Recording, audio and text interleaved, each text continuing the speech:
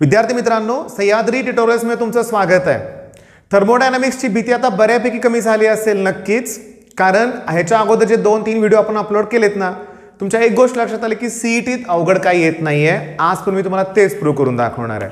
आता work done तुम्हाला फॉर्म्युले माहिती आहेत की work डनचा formula -p delta V, delta V म्हणजे v2 - v1। पण जर आयसोथर्मल रिव्हर्सिबल प्रोसेस असेल तर वर्क डनचा फॉर्म्युला काय -2.303 nRT log to the base 10 v2/v1 किंवा p1/p2। बरोबर ना? सांगा बघू। मी तुम्हाला सांगू का? लक्ष द्या बघा, जर कॉम्प्रेशन होतंय याचा अर्थ व्हॉल्यूम डिक्रीज होतोय। बघा ना, इथं कॉम्प्रेशन होतोय याचा अर्थ व्हॉल्यूम काय होतोय? डिक्रीज होतोय। त्या केसमध्ये वर्क डन पॉझिटिव्ह, म्हणजे कॉम्प्रेशन वर्ड आला, वर्क डन पॉझिटिव्ह येणार आहे। मग याच्या उलट जर हा पिस्टन आता वरती चाललाय म्हणजे एक्सपान्शन होत असेल तर वर्क डन निगेटिव्ह।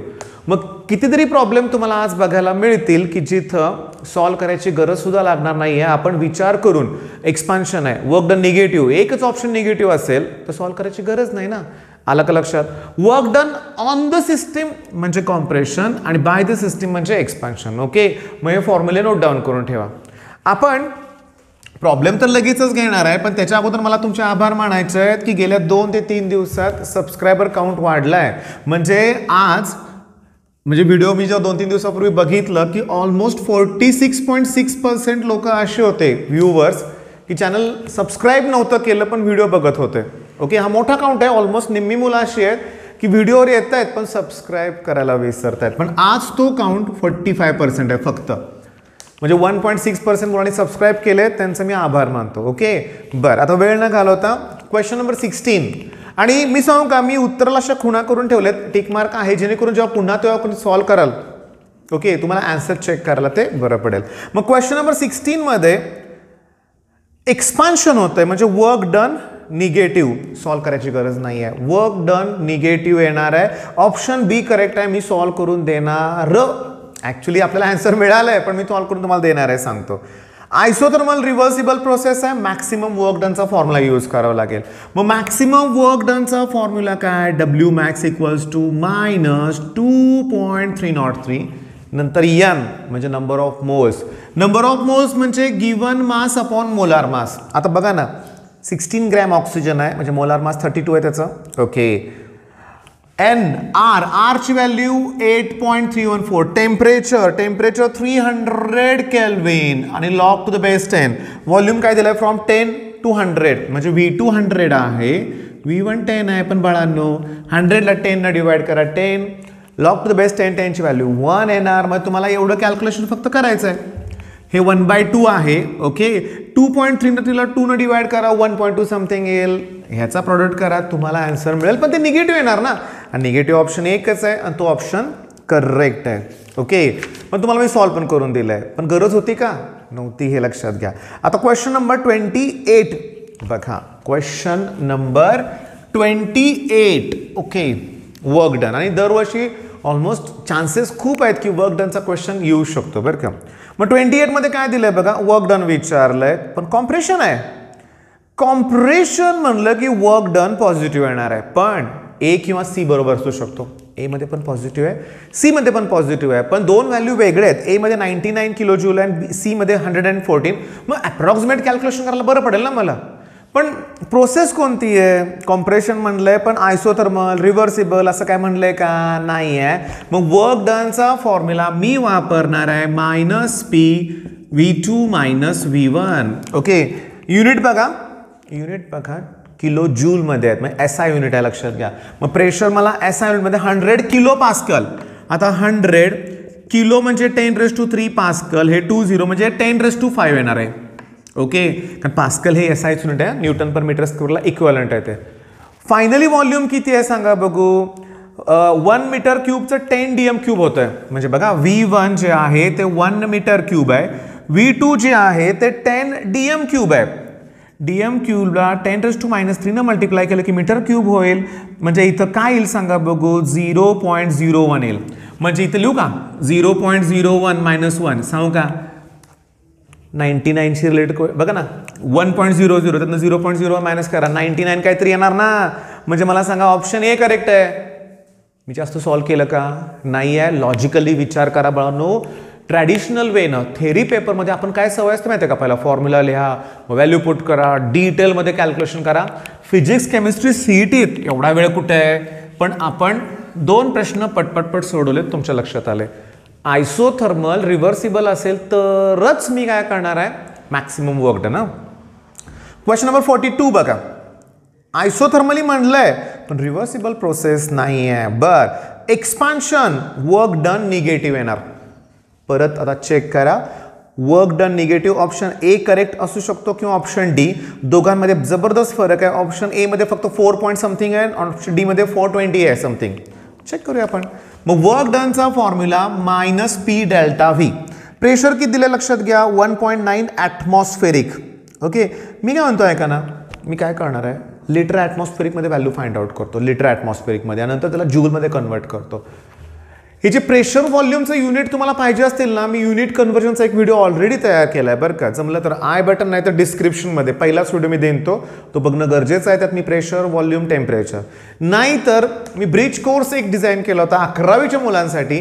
त्यात मी पहिल्या 2 व्हिडिओतच प्रेशर, व्हॉल्यूम, टेम्परेचरचे युनिट्स त्यांना एक्सप्लेन केले होते. त्याची गरज इथं कशी लागते बघा. आता ह्या 42 या क्वेश्चनमध्ये सुरुवातीचा व्हॉल्यूम 300 मिली आहे. सेंटीमीटर क्यूब म्हणजेच मिली, म्हणजेच तो 0.3 लिटर आहे, कारण मिलीचं लिटर करताना 1000 डिवाइड केलं. नंतर V2 एक्सपान्शन होऊन तो 2.5 लिटर होत आहे.